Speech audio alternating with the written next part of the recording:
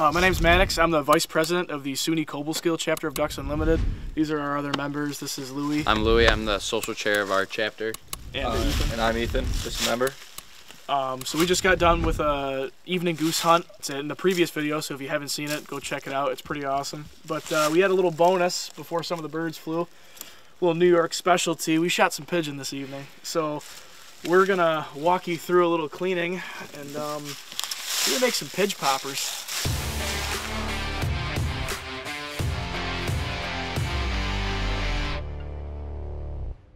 Basically, when you clean a pigeon, you're going to do it kind of like you would just do a mourning dove or even just kind of like a duck.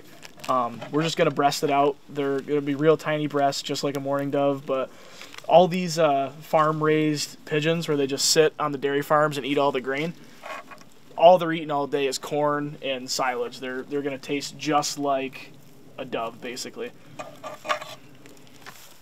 Peel it all back. There's not much there, but it's going to be tasty. Okay, so we didn't just shoot pigeon. We also shot about 7 geese or so, and it was a pretty good hunt overall. So, you know, we've got the geese all cut up. Probably going to make jerky out of it. It's the plan at the moment. So we're going to just, you know, get some meat out of the hunt right now, cook some up, and enjoy a little snack while we can. Farm-raised pigeons right there. So these are off of New York State dairy farms, and they eat a lot of the same ingredients that the cows eat. So a lot of corn and other oats. So they eat at the spillage over from the grain bins and out of like the bunks where they do high moisture corn, which is ground up into a powder. So they basically eat like any farm-raised animal. This one's gizzard is also full of some good old corn. Good old corn and silage. And some silage right there with it. Another nice thing about harvesting these pigeons is that they're a big nuisance around these areas, especially the big dairy farms. People don't realize it, but they can actually eat quite a bit of grain every day, and it can be pretty devastating to some of the dairy farms eating all of that food for their dairy cows.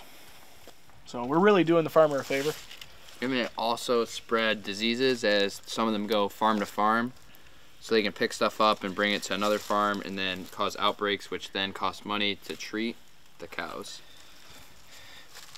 So right now, because the pigeon breasts are larger in size than a dove and the size of the peppers, we're slicing all of them in half, and then along with that, we're cutting the jalapenos in half, and then a bell pepper for myself, most likely into quarters. Yeah, so we're just gonna get to work on that, cut away any like bloodshot areas, fat, try to get some tendons out of it if we can, and then yeah, get at it. Yes. If you want to get yourself a nice healthy helping of cream cheese on there, it's where all your flavor is gonna get stored into. All your fat from your bacon and your pidge meat here is gonna soak right down into that. It's gonna taste just divine. Pack that bad boy right down in there. What is this? We have some leftover. You're telling me to be light on the cream cheese. Look at that. That's like a tablespoon of cream cheese on there. It is a tablespoon. That's a healthy bite. This guy's a professional chef. Yeah. In the real world and in the duck camp, he is 5-star. I mean, just look at the way he's handling those peppers. He knows what he's doing. He really does. He's got this little ratatouille under his cap, you know. In New York, we have or Western New York especially, we have the glorious store of Wegmans. So we got the thick sliced, maple flavored, and maple smoked bacon.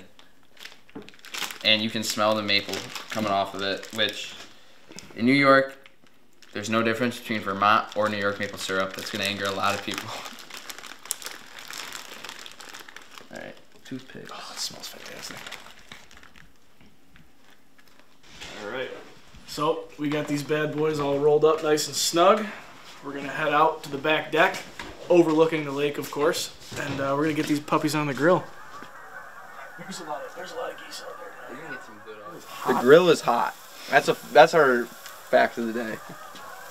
Yeah. So we had the grill up on high to cook off, all the leftovers from last time, and now we just turned her down. We're rolling a high medium on these puppies.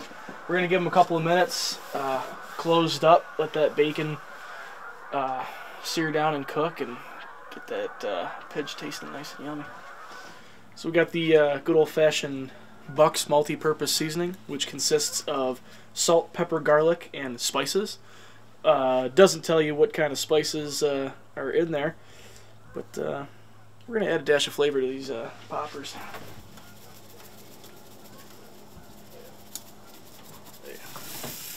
Oh yeah, I think those look pretty good. Some of them got a little overdone on the underside.